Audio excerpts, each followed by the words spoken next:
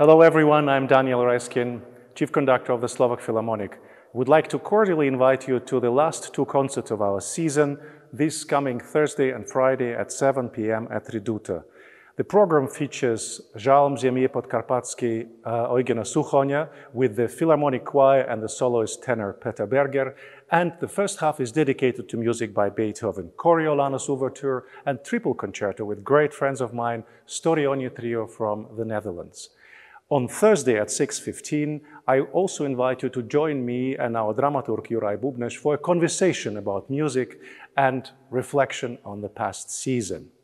Welcome on Thursday and Friday to our concerts in Reduty.